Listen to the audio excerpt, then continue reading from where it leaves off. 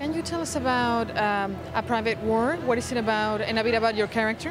So A Private War is a film about an American journalist called Marie Colvin who sort of went to the most dangerous places in the world to tell the truth.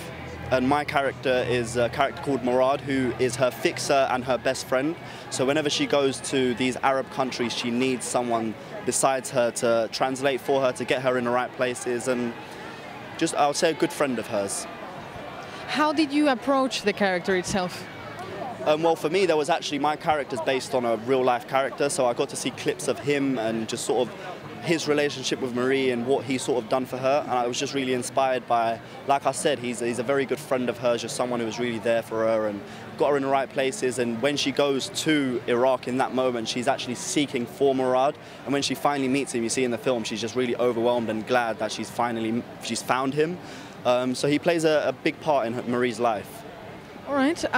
Do you think there were any challenges during the set, like during the production of the film? 100%, yeah. I mean, there was a lot of emotional challenges. I remember a moment specifically where we was doing a scene by the mass grave, and sort of they wanted, the actors were crying and obviously they were acting, but there was a moment where we called cut and the woman wouldn't stop crying, and I sort of told her, you know, cut, and then she just didn't stop, and apparently she'd experienced something like that in her real life.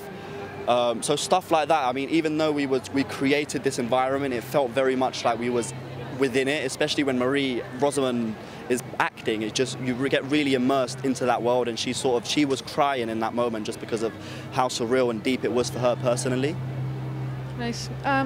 So what is next for you in terms of films, projects of any kind? Well, I'm actually working on a film at the moment called Daniel, and a TV series. But that's all I can say for now. I'm just really trying to soak this all up because it's very overwhelming. But I mean, I just hope to do more stuff like this, I guess.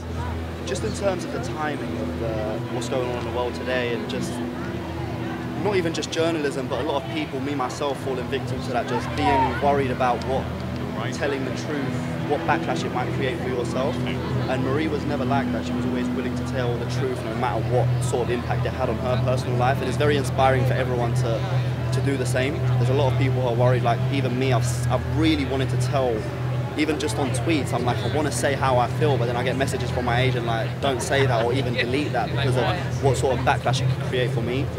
And it's just inspiring. I feel like everyone should just not really worry about how it's going to affect them. If it's telling the truth and it's going to benefit the world, then just really go for it. 100%, as well as the cast, the crew, and I was a fan of the director down to the cinematographer, so I feel like it was a no-brainer.